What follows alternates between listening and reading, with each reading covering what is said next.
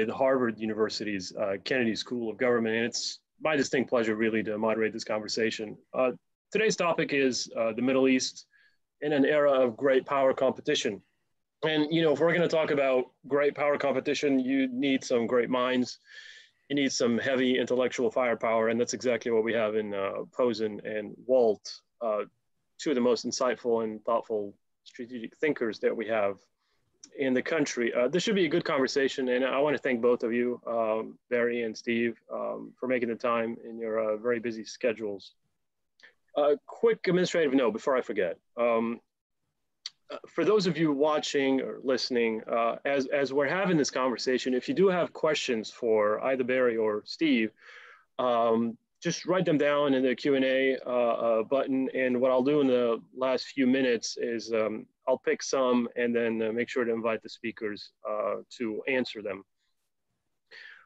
So with that, Barry Posen and Steve Walt really don't need any introductions. But if you'd like to know more about the backgrounds, their accomplishments, I think that if you click on their names on the MEI website, I think that will automatically direct you to the profiles that they have on their respective institutions. But what I am a little bit curious about, Barry, Steve, I think some of the people logged in also would be interested in this. Just tell us what research projects you're currently working on, what classes are you teaching? We'll start with you, Barry. Well, I'm presently teaching a course on U.S. military power, which is basically a general literacy course on how the military works, which I do for both graduate students and undergraduates. And it's not so much about processes and bureaucracies. It's really about force and how force is used and how it's been used in the past. From the point of view of my own research, aside from continuing to flog alternative views on foreign policy, which I've been doing for some years, I've been noodling around with a kind of a theoretical paper for some time on how I see the structure of international politics today. So it's embedded in kind of realist IR theory and nuclear revolution theory to try and just develop kind of a basic conceptual framework for looking at where I think international politics is going from a security point of view. Okay, Steve. As for me, I'm teaching two classes this semester, both of them online. One is essentially an overview of international relations for graduate students at the Kennedy School. It's called International and Global Affairs, Concepts and Applications, which tries to show what international relations theory has to say about a lot of different policy issues. And I'm also teaching a seminar at the Kennedy School called Realism in International Relations, which is a survey of realist theory that really starts with Thucydides and then runs up through a lot of classical political theory into the 20th century with, E.H. Carr, Hans Morgenthau, Ken Waltz, John Mearsheimer. They get to read some Barry Posen in there too. And that's actually turns out to be a lot of fun. In terms of my own research, as people probably know, I do write a weekly column for Foreign Policy Magazine, and I do that every week.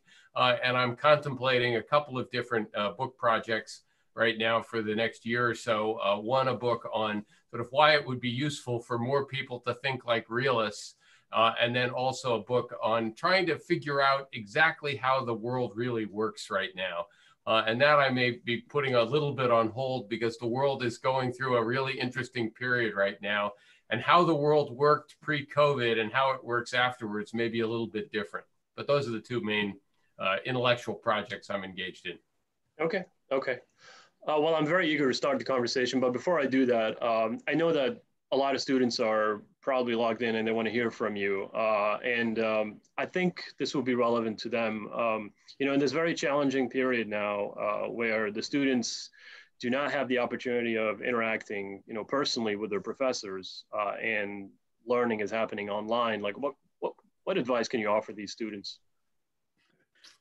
I wish I had some great advice, but I don't have much time to read anymore. To actually just read books, either new books that we hope will become classics or old books that were classics. I don't read enough history anymore. And I think back on when I started my career, I used to spend a lot of time reading diplomatic history, a lot of time reading military history. And when I think about how my career went subsequently, I cruised on that early reading for a long, long time. So people are in a situation now where they have some time, and I suggest don't do as I do, which is spend too much time on, you know, with my nose in the computer reading news stories. Do as I once did, which is read books, especially read books on diplomatic history. And there's a lot of great stuff out there, especially all the new literature that came out in 2014 on the origins of the First World War. Fantastic, fascinating literature, which everyone should really know quite a lot about if they're going to be in this business. Right. So read, right? This is the time for it. Read, but read diplomatic and military history. It's good for your head, and it gives you a lot of raw material for thinking about both policy questions and theoretical questions. Yeah. Steve, any wise words from you? Yeah, but well, I agree with everything Barry said, and I would add one other part to it, which is I actually think reading books is good for our mental health right now. Spending our entire lives online, teaching online, doing office hours online, doing even conferences like this online is actually quite stressful for reasons I don't fully understand, although I've seen a couple of articles online explaining it. I am now finding that if I can, turn the computer off in the evening, pick up a book and just sit in a chair and read the book, that's actually quite restful. And I think students out there are dealing with an extraordinarily stressful period, and anything they can do to sort of, keep their mental equilibrium as solid as possible is in their interest and in the interest of everyone around them too. Okay, fair enough. All right. Let me get right into it. Since we're talking about the great power competition and also the Middle East, I want to start with the very concept of the great power competition. This is now the buzzword, okay, in U.S. foreign policy discourse. Books have been written about it already. It is all over the place in the U.S. national security strategy, in the U.S. national defense strategy. And then you just wonder, what is really new about it? As far as I can tell, geopolitical rivalries have been with us forever. China has been rising for quite some time, and Russia has been a pain in the neck of the United States ever since the coming to power of Vladimir Putin. So what's the fuss all about? I mean, why is this a big deal? And just tell us, why is this new? I mean, how are you reading this new concept? I'll start with you, Barry. What's new? The fact that great powers are tilting with one another over power and influence is not new. What seems new to the Americans is really new because of how the Cold War ended. And the Cold War ended with the Americans as it was the greatest power in the world by a significant margin. And we got to call the shots for about a decade. Things went pretty much our way for about a decade. And we convinced ourselves, in part because it was such a comfortable period, that it could last forever. And, Steve, since he's teaching a course in realism, will tell you why he never thought it would last forever. But, it hasn't. And the way international politics has evolved is a bit challenging for people, even people who were around for the bipolar competition, because though the system is becoming competitive again, it doesn't look like the bipolar world. And I use multipolarity as my heuristic. It's a challengeable heuristic, but I find it's useful for thinking about things. So at minimum, right now it's a three-cornered kind of competition. It might be more than a three-cornered competition, 4, 5, 6-cornered competition. So that's different, right? That you have a multiplayer game. The second thing, which is not so different from the Cold War, but it's different than it's in a multipolar world, is that everybody's a nuclear power. And you don't have to have a very strong rationality assumption to guess that none of these states want to actually have a full-blown war with one another. So this exerts a kind of downward pressure on the competition. So the competition is kind of broad and shallow. A lot of Sturm und Drang about small change. Because this is all any of us do, it seems like big change to us. And because there's large institutions and bureaucracies with a stake in this competition, they're going to make a lot of it. But I just think it's real, but it's not really wildly intense, and I'm not even sure it's wildly consequential. Okay, Steve? I'd say a couple of things. I mean, first of all, I find it interesting that reasonable IR scholars of different sorts don't even agree on exactly what sort of structure we're currently in. There are still some people claiming that it's still mostly a unipolar world, that the United States still has enormous advantages over the other major powers and are still kind of defending that view of the world.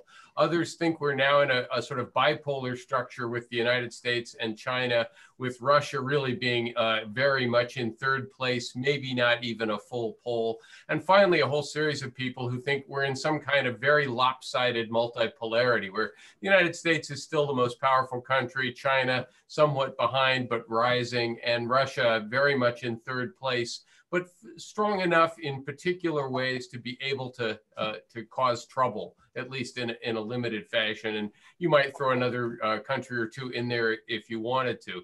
So it is sort of striking to me how scholars, even all scholars who say would call themselves realists, don't fully agree on what kind of a structure we're in.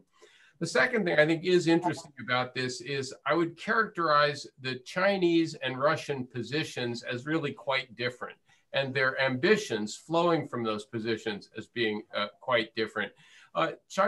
Russia, to me, is basically playing a very defensive game. They don't have great global ambitions at this stage. They're mostly trying to make sure that people don't ignore them. All the emphasis on being respected, having a place at the table.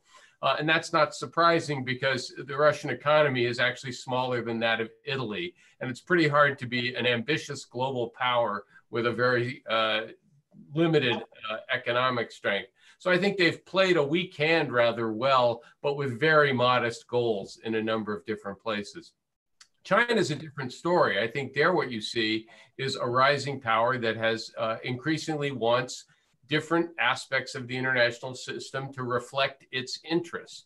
Most of those focusing around its immediate neighborhood in Asia, but in some other areas, some broader international institutions, certainly in managing the relationship with the United States, they see themselves as gaining more and more influence over time. Now, whether that means they want to someday supplant the United States as most powerful and influential country in the world, whether they see themselves as a model for others, that I think, is not going to really be determined for several more decades. But it seems to me if you're thinking about the competition between the United States, China, and Russia, you have to recognize that those two countries are really in very different circumstances and have very different goals. We'll have a chance to come back to, I think, Russian and Chinese ambitions, because once you have a good assessment of that, I think you'll have a better idea of how you want to proceed with the great power competition. But we'll get to that again, and I want to hear from Barry about this. But back to the great power competition. I mean, naturally, when you think of that, you also think of grand strategy, right? A term that you're both well versed in. There was an essay, I don't know if you had a chance to see it, in the latest issue of the Foreign Affairs magazine about whether it's even feasible nowadays, or is it worth it to actually formulate grand strategy in a world, as you described it, Steve, that's just so complicated to define, right? I mean, there's a unipolar, there's a non-polar, there's a multipolar, right? And there's a ton of political divisions within the great powers that might prohibit officials from thinking long-term and coming up with these grand strategies. Well, do you buy that argument? Let me ask you that. Or is it precisely because the world is so complicated that you actually need a grand strategy to simplify it? I don't know if you had a chance to see the article. You don't necessarily have to tie your answer to it, but just, is this still a time that is still apt for grand strategy thinking? Well, I have read the article once rather quickly, and I'll need to go back and read it more carefully. But my initial reaction, just generally speaking, my initial reaction to it and to the general problem is sort of the old line. You may not be interested in grand strategy, but grand strategy is interested in you. That there is, in fact, no substitute. You can't, I think, be a major power and rely purely on ad hocery.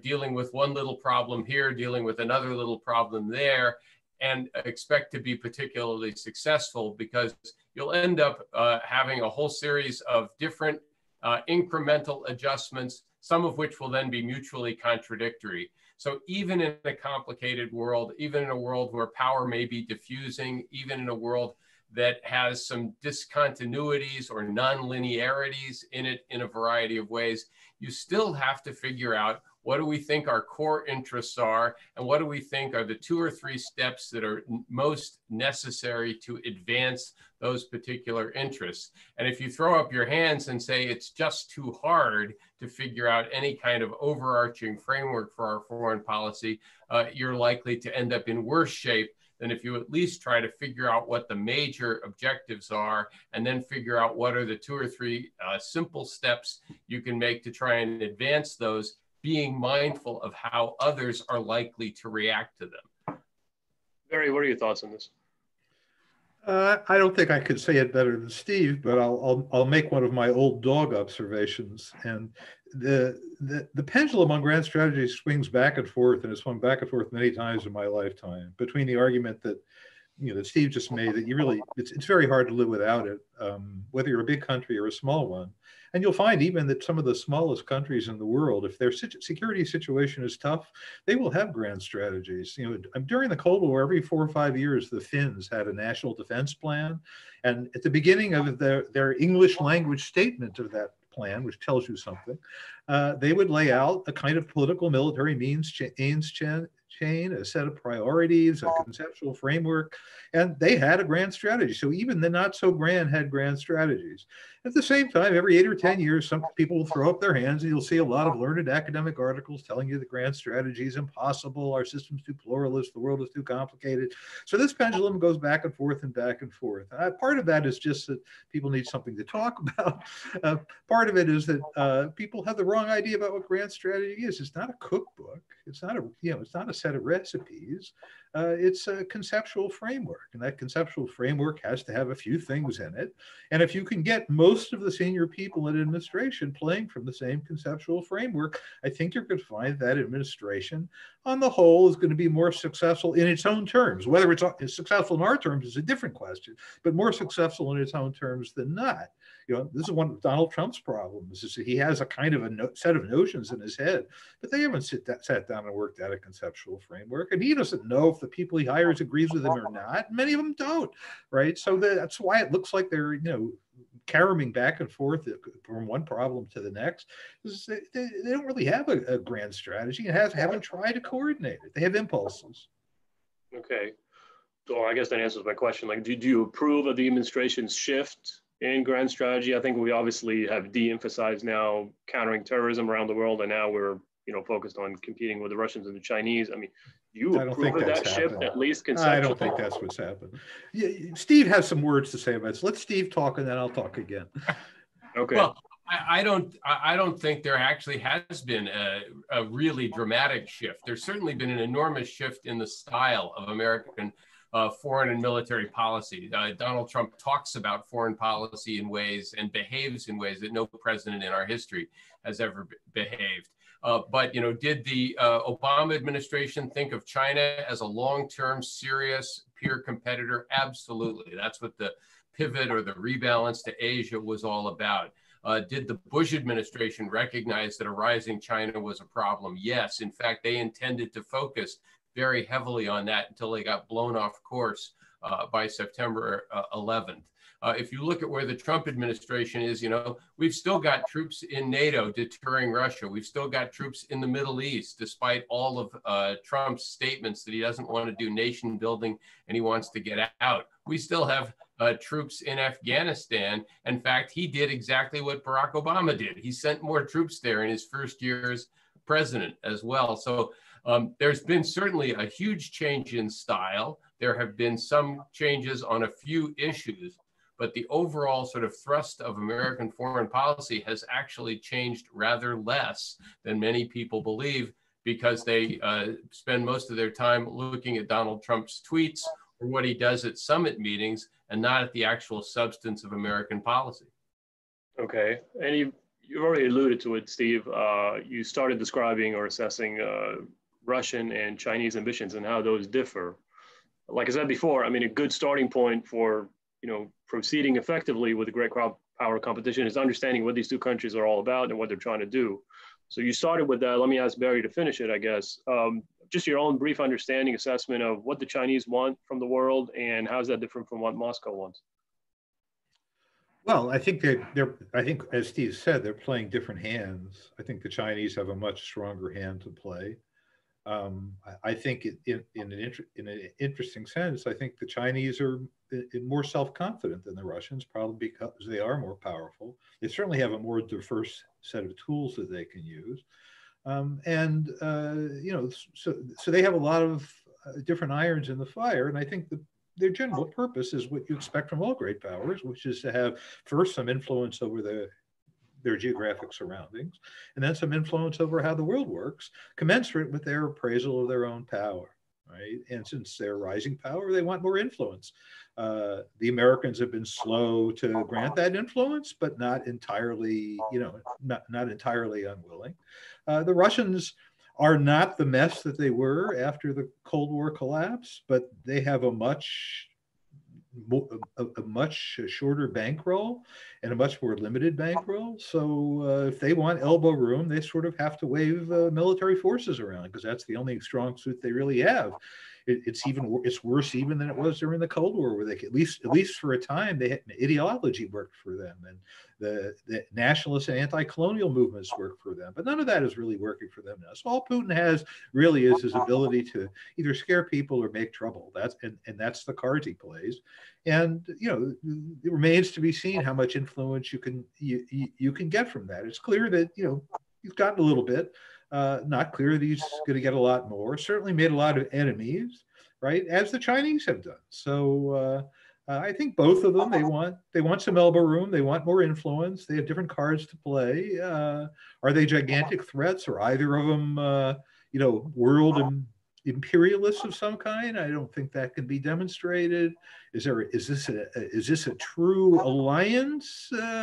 Maybe an alliance of convenience. That's about as much as I would say. Is this the world autocratic international, you know, some giant conspiracy of the anti-democrats with a well-worked-out system? I don't think there's any evidence to support that at all. It's a kind of convenient shorthand for people in the district to use to try and mobilize, you know, political support for an active foreign policy. But I don't think the evidence is there.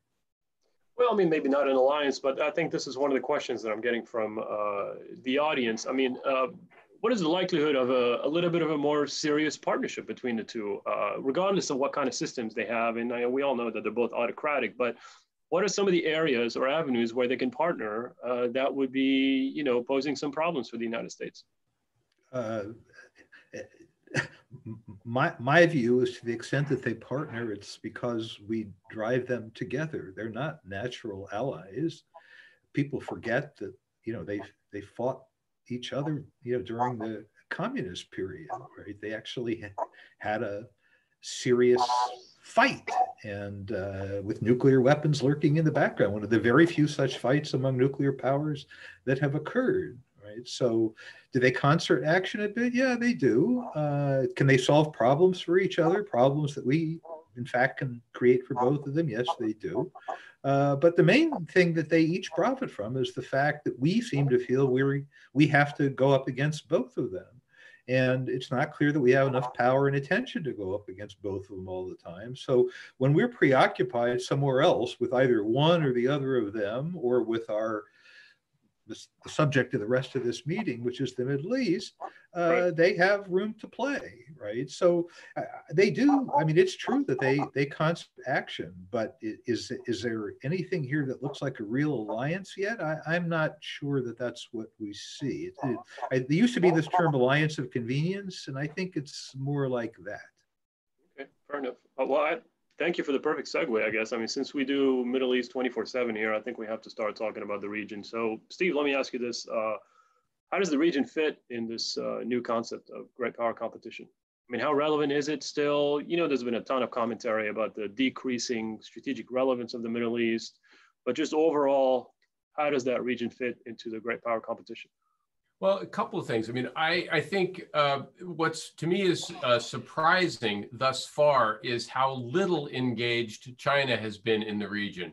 You know, one can tell a sort of deductive story that China, as it becomes more powerful and given its reliance on outside energy supplies, would naturally be inclined to get more and more actively engaged in Middle Eastern affairs, and perhaps eventually try to compete with the United States for influence there at sort of the same level that the old Soviet Union did, where there really was a sort of serious competition for influence throughout the Cold War. So I can make that sort of deductive case that that's likely to happen. What I'm struck by is how little of it has happened thus far. They buy some oil from Iran. There's some bits of cooperation there, but nothing that would look particularly substantial. No one in Iran thinks China is going to suddenly come to their aid militarily if they get into trouble with any of their neighbors. So China has been, I think, willing to have a rather detached relationship towards the Middle East, quite possibly because they realize its strategic importance may actually be going down, and because they've watched the American experience there for the last 20 plus years or so, and have seen this as an enormous quagmire where the United States has actually weakened its overall position by trying to manage, run, transform the entire region. One could even argue that Beijing is playing a very sensible game here, which is to sort of let the United States continue to expend resources in the Middle East to no good purpose while it stays out. The Russian situation has been somewhat different because they have a modest degree of military power. They've been able to intervene in a couple of places with some effect, most notably in Syria. But again, I tend to view that as, from an American perspective, a relatively modest thing. I mean, what have they gained? They've managed to keep Bashar al-Assad in power. Syria is not a major strategic asset for anybody, and it's especially not much of an asset now that they've had a punishing, devastating civil war going on for more than a decade. So if you put that in the Russian win column, it's not much of a win from any sort of larger strategic perspective. We can talk a little bit more about sort of the long-term strategic importance of the Middle East, but I guess of the three major powers we've been talking about, it's pretty hard to argue that the Chinese haven't played the Middle East best so far. Maybe Russia, in a very limited way, has played its weak hand well. And the country that really should be rethinking how it's handling the Middle East is the United States, which has been a series of setbacks at considerable cost for, now more than 2 decades. I think few would disagree with you, Steve, that Syria per se is of little strategic significance, but as you get closer to the Eastern Mediterranean, which happens to be now rich in hydrocarbons and natural gas, isn't that in itself strategically significant? Not as much as people might think. I mean, what we have now, and it's not just related to the current pandemic, what we have now is a glut of oil on world markets, right? Look at the recent price fall that's happened and recognize that countries like Venezuela are effectively offline. Libya is effectively offline. Iran can't trade most of its hydrocarbons, and Iraq is underproducing its potential as well. So there's actually an enormous amount of oil and gas out there, suggesting that anything you might find in the Eastern Mediterranean is just not of any great strategic significance right now. I can understand that states in the region worry about who's going to control those ultimately, but that's not the sort of thing that should be driving a lot of American policy in the region, particularly given where energy markets are today. Okay. Very obviously, the ideological conflict that we have with the Soviets is gone. The Chinese are more wedded to the international market system more than us, frankly. So one of the questions I'm getting from the audience is, why isn't it possible to have greater cooperation as opposed to competition with the Russians and the Chinese to stabilize the Middle East? To stabilize the Middle East? Right. Easier said than done, I understand, but it's well. First of all, I think part of part of it is what Steve suggested a minute ago. As far as China is concerned, I think they're almost too. I don't want. It's hard to know why they do what they do or don't do what they do. I'm not an expert on China, but the pattern seems to be that they do not want to be deeply involved there. Right? When the Chinese look at their problems, if you stand back and kind of look at some of the bigger kind of concepts that come out of China, with, sort of analysts are talking about Belt and Road Initiative, or you look at Chinese finances or Chinese trade. The Chinese seem to be people who like a lot of options. The way they secure themselves is by having options. They want options to trade on land, options to move energy on land. They hold a lot of money in a lot of their money in U.S. treasuries. We can make trouble for them by them holding the money in treasuries, but treasuries are an easy thing to unload. It gives them a lot of flexibility because the markets for U.S. treasuries are deep and liquid compared to anything else, even now, right? So they seem to like options. So the last thing I think they want to be a part of is any kind of architectural thinking about the Middle East or the Persian Gulf, right? The Russians, it's hard to say. It's hard to cooperate with them because they seem to want even more influence over events than maybe their actual power, should allow them. Now, there are reasons why they're interested in the Middle East. They have a concern about Islamic fundamentalism. There are a lot of Muslims living in Russia, and they identify fundamentalism, from their point of view, originates in that part of the world, is a real threat to them. The Russians are primary products producers. I mean, they're in the energy business, right? They're part of the cartel and the way it works, the way OPEC, the way it works, that matters to the Russians. The only card the Russians have to play is sort of the destructive card. So it's hard to be in a cooperative venture if the main card you have to play is a kind of a wrecking crew card. So, there's lots of reasons why it would be hard, even if the Americans thought they had a theory about how to organize something, even if the different countries in the Middle East, and let's play Shia, Sunni, Persian, Arab, Israeli, Jewish. I mean, this is a pretty vociferous part of the world, and the idea of trying to generate an architecture for such a vociferous area, this is also kind of, just to me, kind of quixotic on the face of it. So I don't think that anything especially ambitious is really possible. Okay, well, I think you're touching on a question and an important one asked by former Foreign Affairs Minister of Egypt, who's a good friend, Nabil Fahmy. Nabil is asking, and former US Ambassador to Egypt, he's asking, well, I mean, isn't it too traditional to speak of great powers in the Middle East when it's the regional powers who have always had a greater impact on the security of the region than, China, Russia, and the United States? So I guess it speaks a lot of what you're just saying, Barry. So Steve, any thoughts on that? Yeah, well, I think that was true for a long time, although certainly through the Cold War, right, the United States and the Soviet Union had a pretty impressive impact on the balance of power in the region by providing arms to various patron or various client states. Certainly that was pretty substantial in various ways. What's interesting, of course, is through the Cold War, neither the United States or the Soviet Union ever had large military contingents there. The Soviets had, 20,000 or so air defense troops in Egypt for a while. We never had large military forces there, briefly in Lebanon in 58. Briefly in Lebanon again in 82, but we didn't have the kinds of forces that we had subsequently as well. And you could argue that it was kind of a balance of power game amongst various regional actors, with the two superpowers, standing a little bit aloof and then feeding their particular partners. Today, I think it's a little bit different, right? The United States, as I've said before, spent much of the last 20 years trying in various ways to reshape the region. 30. When you started off by asking, what would be make it possible for China, Russia, and the United States to cooperate to stabilize the Middle East, I think we ought to recognize that the United States has not been trying to stabilize the Middle East for much of this period. And even today under Donald Trump, I think you could argue we're trying to destabilize Iran as much as we possibly can. So, you know, step one would be get the United States to decide it wants to stabilize the region, and then see if you could get China and Russia to agree with that.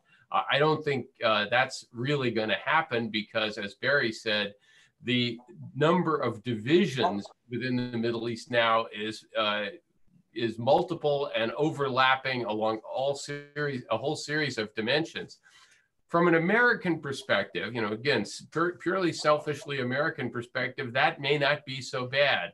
You know, you could argue that the core objective of the United States really since 1945 is to make sure that no single hostile power controlled all of the Middle East, right? Well, the Middle East is about as divided as it has ever been, which means the likelihood that any outside power or any regional power could actually try to control it, exercise even informal hegemony over the region, I think is now not in the cards at all. So the core strategic objective of the United States, namely keeping it politically divided, is easier to accomplish now than at any time in the last 50, 60, 70 years. Okay. We had the same question about, you know, the likelihood of and the merits cooperation between us and the Chinese and the Russians. And I want to acknowledge Paul Salem, the president of MEI, who asked the same question, just so I don't get fired. Wise move. But there's also been a lot of discussion about, you know, and I'm sure you both have spoken about this a lot. Barry, you've written a lot about it also from a broader perspective. But now that we seems to be most interested in pursuing this great power competition, I mean, what kind of a strategy should we be actually pursuing in the Middle East to best serve this new pursuit? Well, you're asking me to kind of strategize for a project of which I don't entirely approve. How about a restraint 2.0? Yeah. I mean, how should we handle the region to best look? The main thing. Look. If you take seriously the Chinese challenge, let's just call it a challenge to try and keep it. There's a challenge there because their power is rising, and they want more influence, and they're doing what great powers do when they get richer, which is they're buying more military power. So you can't simply ignore it, right? Something's happening there, and we have to be alive and alert to it. We have to decide what it is, what we want to do. We have to acknowledge that as a challenger, China could be quite a tough one. As I said before, I think they have a much more diverse set of power assets, certainly than modern Russia does, but than the Soviet Union ever did. The Soviet Union had some things that Russia doesn't have, which has had a better, I mean, that China doesn't have, had a geographic position, right? It had an ideology to work with, at least briefly, but the Chinese have a very good economy. They have a good technology base. They're learning to build very good weapons. They're patient. They have money to invest, right? So it's a big challenge. So you look at the United States, which has many challenges at home, and is going to have more because of the money we're borrowing and the problem of unwinding the effects of COVID. And you would say, from a strategic point of view, what you have to do is set priorities more carefully, and you also have to play your cards more carefully. So, if you look at the amount of money and life and energy the United States has spent trying to do whatever it's been trying to do in the Middle East for really 30 years now, and look at this, is this game really been worth the candle, especially given these other challenges? I'd say probably not. So the first thing to do is stop making mistakes in the Middle East. Stop trying to make yourself the final arbiter. Stop being everyone's paladin. Stop being at war all the time. I mean, this would be a very good thing to do. From the point of view of great power competition. Don't dull your lance. Yeah, right. Sorry, I interrupted. Keep. No, I made my point. Okay, Steve.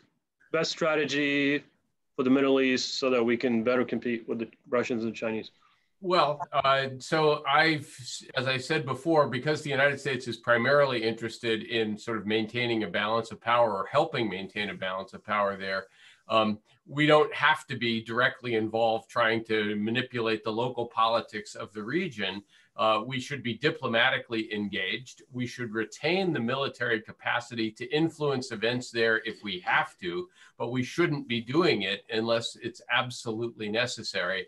And the only circumstances in which it would be absolutely necessary is if some country in the region seemed to be maybe trying to make some kind of bid for regional hegemony. So, you know, when Saddam Hussein went into Kuwait, that looked like it might be leading in a particular direction where he'd be too powerful, too influential. And I think it was the right move for the United States to help throw him out of Kuwait and then weaken Iraq in a variety of ways. It would have been a mistake to go to Baghdad in '92, and it was a mistake to go to Baghdad in 2003.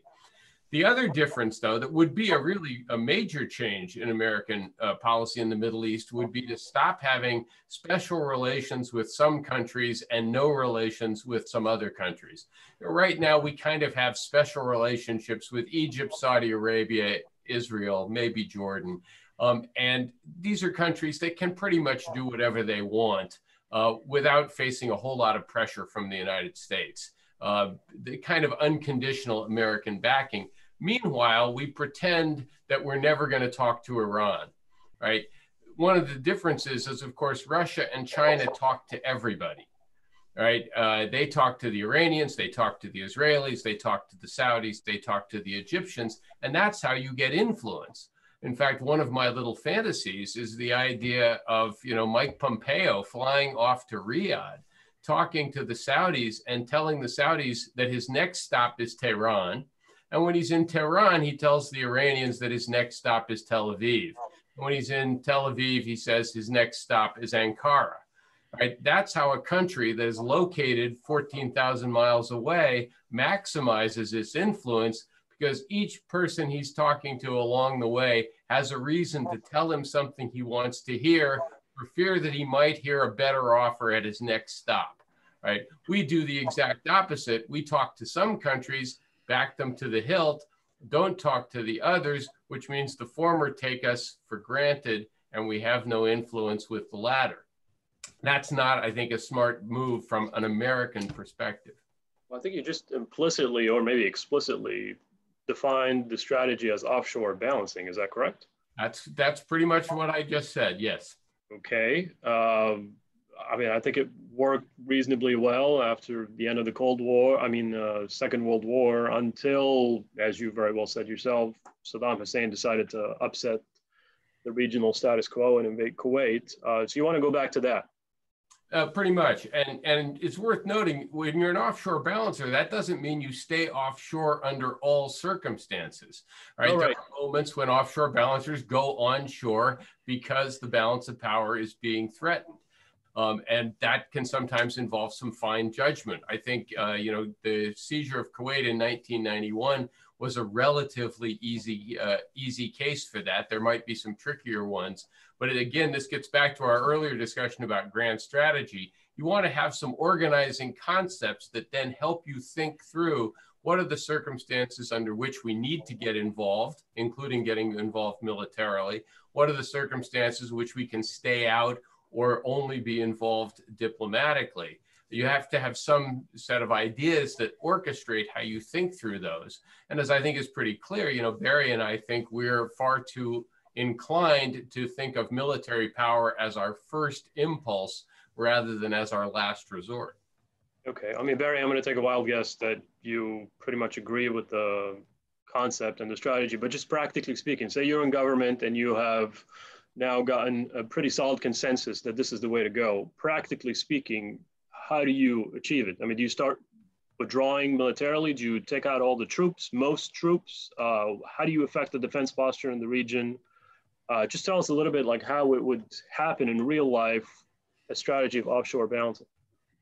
Well, real life isn't really my stock and trade living here in scenic Cambridge, right? Abstractions are my stock and trade. But, to be a little more serious, I scratch my head about the amount of military power the United States is basically committed to this part of the world, not just what's living there, which is, not gigantic, but still big enough. But how much of the American defense effort is really geared towards this, right? And I think it should be much, much less. I mean, it may be that Steve and I have kind of a modest disagreement here because, you know, keeping the Middle East divided, that presumes that there is a source of unity in the Middle East. And I think when you think about it, I don't see any source of unity in the Middle East. I don't see a great empire in the making, whether it's of any of the Arab states, you know, two of the principal military powers in the Arab world were Iraq and Syria. They've basically gone as military powers. Egypt is preoccupied with an insurgency. Iran hasn't modernized its conventional forces in a decade and a half, maybe longer than that. There is no obvious candidate for military hegemony in that region. So, you know, it could be true that you call Steve's and my strategy offshore balancing, but I just don't think it's very hard. And it's not obvious to me who the threat to the balance actually is. So my very strong inclination is not just to pull our military power out of the region, but to, you know, for most of the client states we've accumulated, to say, you know, you other than your self-inflicted wounds, you're a pretty secure state at this point. You manage your internals. We are gone, right? And from the point of view of America's interests, the one thing that made this part of the world interesting was oil. And oil is not only is it not scarce, oil is a kind of a poison. And for the next 10 or 20 years or longer, Western, Eastern, all advanced industrial societies should be trying to wean themselves off this poison. So it shouldn't be the job of the American military to subsidize a low price for poison that comes from the Middle East. Whatever price it has, if it rises, it's good, right? Because people will use less of it. And that's, in fact, from a climate change point of view, what we need. So I just think we need a whole reconceptualization of our interests in that part of the world. And I think when you do it, basically, it just doesn't matter very much to us. Don't look now, Barry, but you're agreeing with President Trump on the whole issue of free riding. Well, it wasn't just President Trump talks a good game about free riding. He hasn't done very much about it. Fair enough. Steve, you mentioned a major country in the region. Obviously, that's Iran. I think you wouldn't be surprised for me to hear that, but I have a disagreement about whether we actually tried or were interested in talking to the Iranians. We have. There hasn't been much reciprocity. And obviously, the Obama administration has done far more than any other. But let's just talk about Iran and take you back to September earlier, the past few months, and the attack against the critical infrastructure, against Saudi oil installations. A good bit of analysis has been written about it, but I don't think enough. Since you mentioned that our two biggest objectives in the Middle East have always been, ever since the Carter Doctrine, obviously, is to prevent the rise of a hostile power and to prevent those types of attacks. So now that we've seen one in such an unprecedented and major way, I mean, is that a turning point in the region? No. It was an important moment, I guess, but I don't think it's a turning point. The problem is that attack didn't just come out of nowhere, right? The Trump administration, having torn up the JCPOA, has basically declared economic war on Iran, and they've been pretty clear, not always, but pretty clear, that their goal here is regime change. And not surprisingly, the Iranian government doesn't like this particular idea. They don't have many cards to play themselves. As Barry said, they're not very militarily capable, but they have a few assets. And they began very gradually a program of responding to this in basically ways of saying, look, if you want to inflict maximum pressure on us, we're going to start finding ways to cause you some pain, or at least cause your friends in the region some pain. And that, to me, is what the attack on the Saudi oil facility was all about. That's why these rather carefully calibrated attacks on tankers were all about as well. This was Iran's way of saying, if you hurt us, we're going to look for ways to hurt you as well. And since then, of course, the United States has been trying to, quote unquote, reestablish a deterrent relationship that we helped destroy, and I might add, not very successfully. Because again, given the structure of other conflicts in the region, there are various places that Iran can hit us back, not in a big way, not as an existential threat to American security, to the safety and prosperity of Americans here at home, but to some of our friends in the region. So again, it isn't a turning point. It's just the latest in a very counterproductive tit for tat between the United States and Iran that goes back a long way. And I might add, where we have inflicted far more harm on Iran than Iran has ever inflicted on us.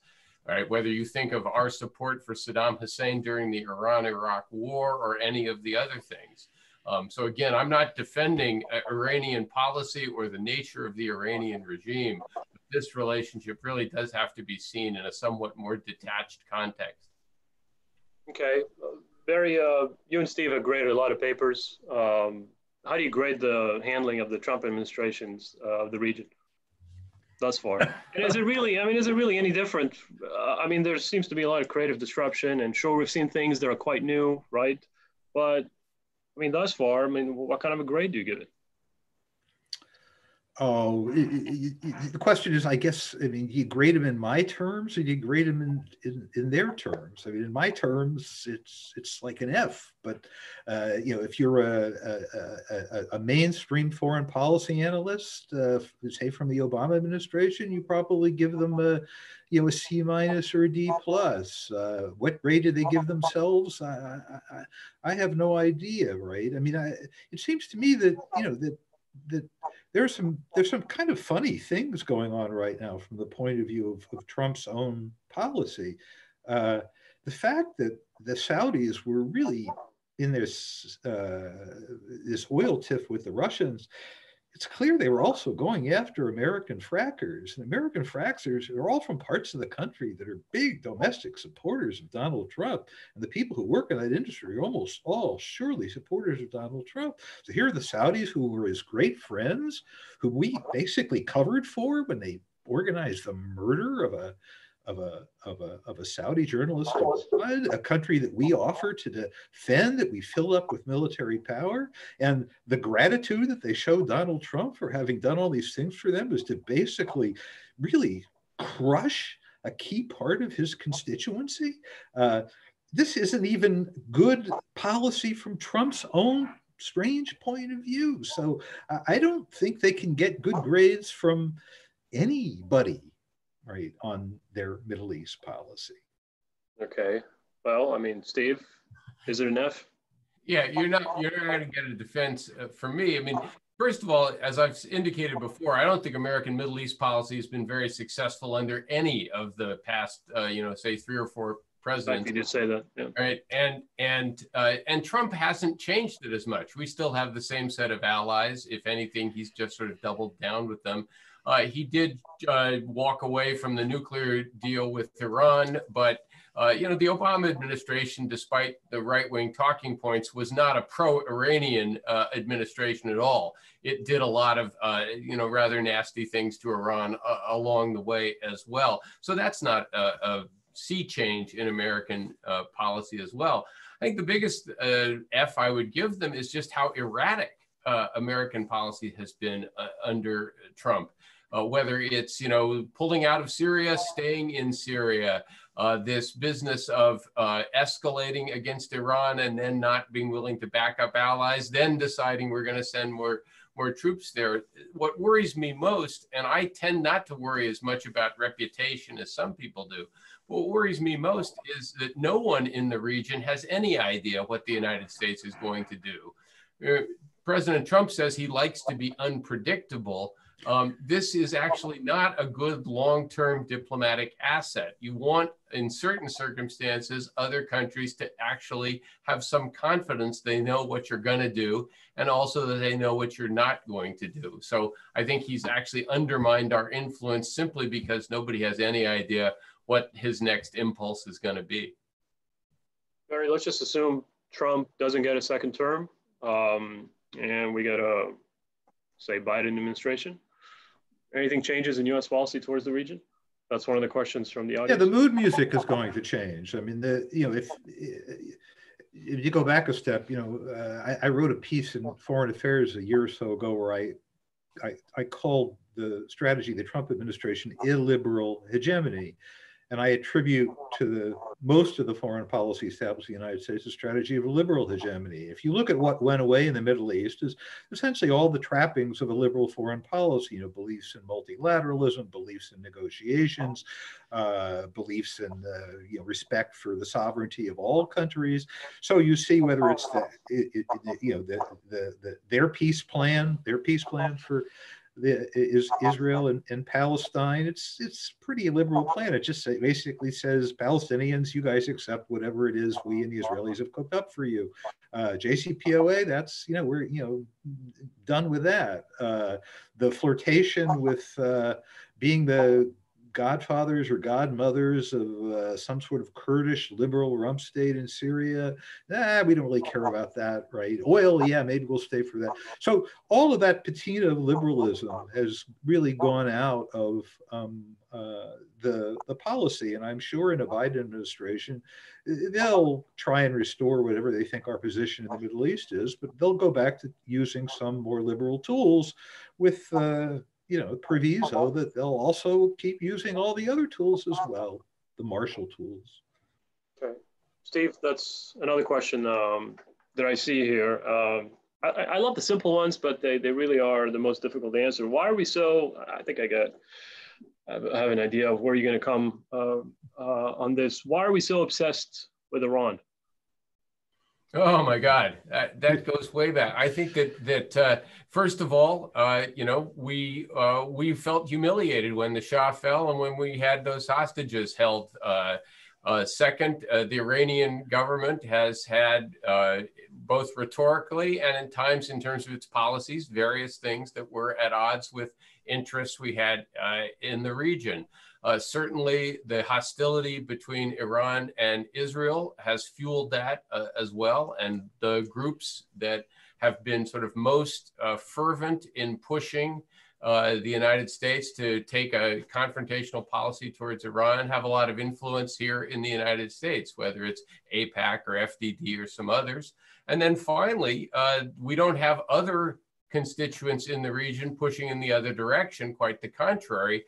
For their own strategic reasons, countries like Saudi Arabia, the UAE, and others are worried about Iran, which does have a lot of latent power potential. So we hear from most of our close friends in the region and from important interest groups here in the United States the same message, that Iran is, is evil incarnate.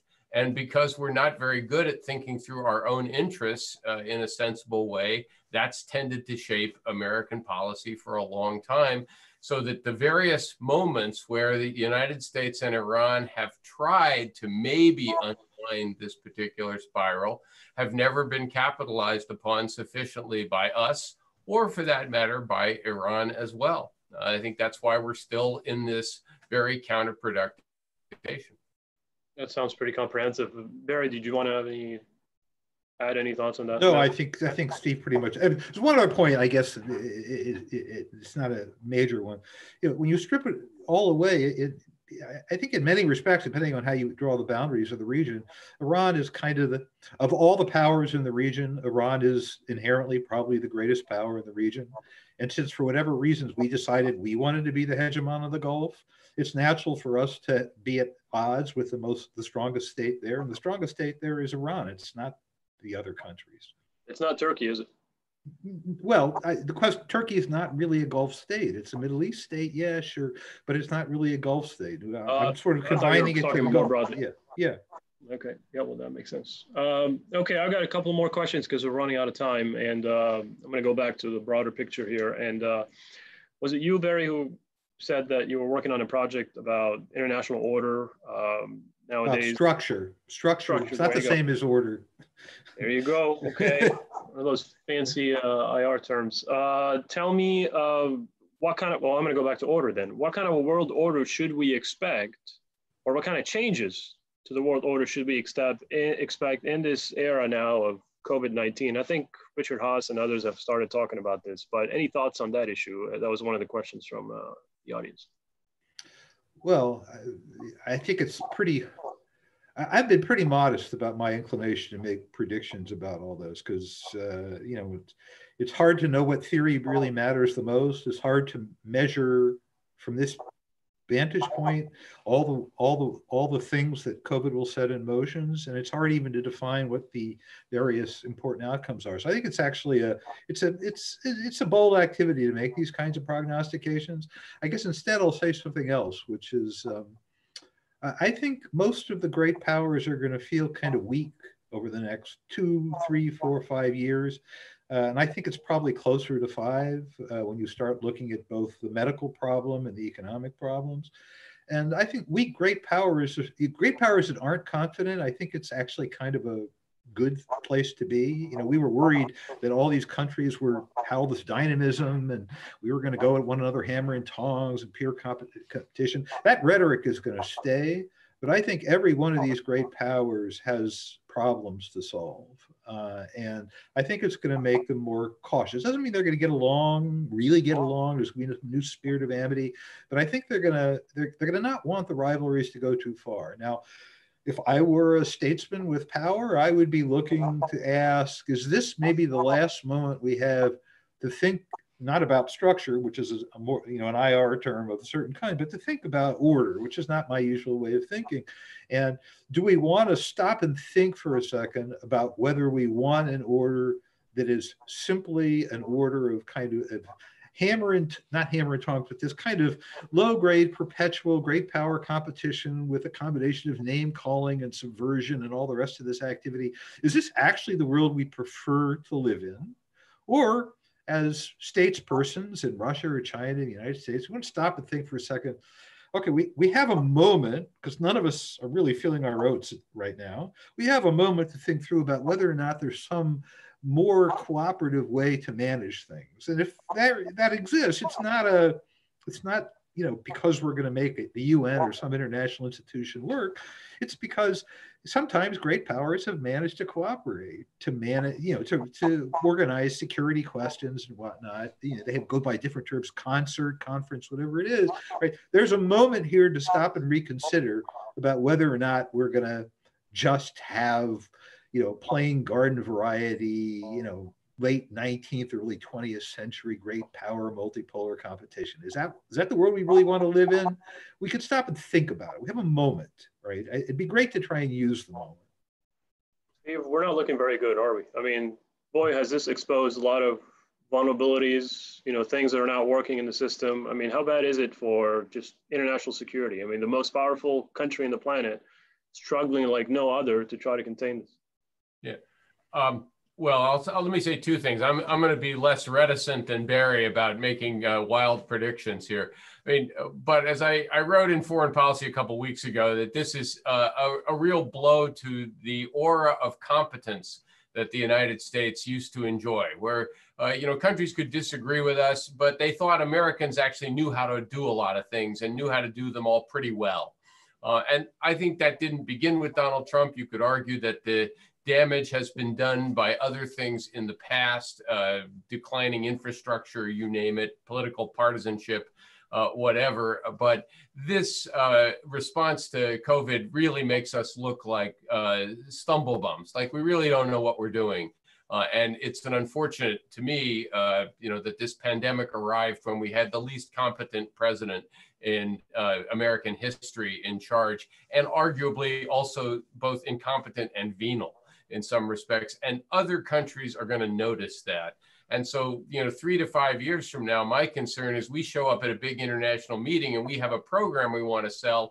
and no one wants to listen to our advice because we don't look like a country that knows what it's doing. As far as predictions where this is going to lead the world, I think there are three things that at least in the short to medium term are true.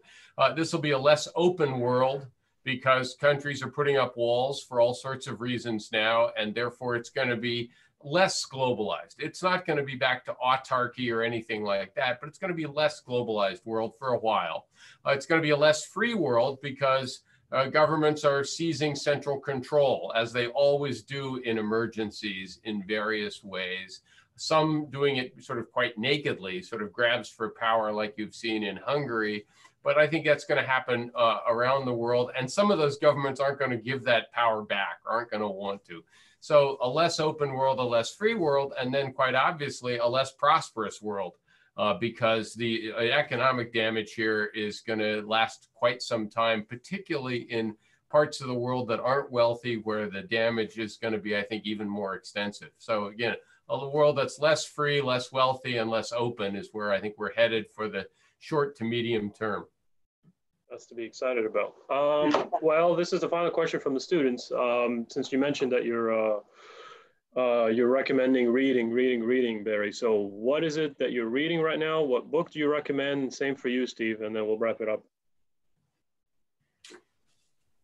I read doctoral dissertations. So that's not true. I can't really comment. I'm serious. I spend a lot of time reading dissertations. I'm not sure what. Well, you said diplomatic history, so any book? I got deeply into World War I history a few years ago, some of the newer ones, and I really enjoyed that literature. Okay. No names in particular. All right, Steve, you do a better job. So just a couple of things. I'm about to read a doctoral dissertation of one of my students on the McKinley administration, actually, and how it played a critical role in America's emergence as a world power. I'm really looking forward to that one. And then, a book that I read in the last year that I was really struck by and recommended, Daniel Immerwahr's How to Hide an Empire, which is about sort of the informal American empire. And there's a lot of really fascinating information in there about sort of America's footprint in the world over the last 40, 50 years or more, and well worth time. And it's a quite entertaining read as well. I should make one point.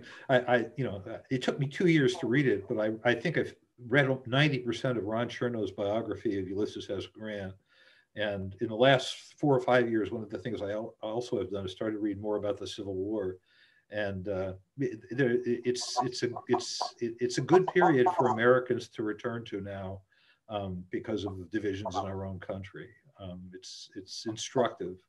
Got it. Okay. I think Paige will be happy with that. Paige was asking that question. Okay. Well, thank you both so much.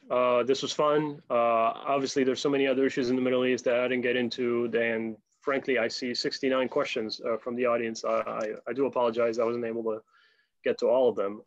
But hey, let's do this again soon. We very much appreciate your time, and stay safe, and we'll be in touch soon. Take care, guys. Same to you. Nice talking with you. Bye. Totally. Bye. Bye, everybody.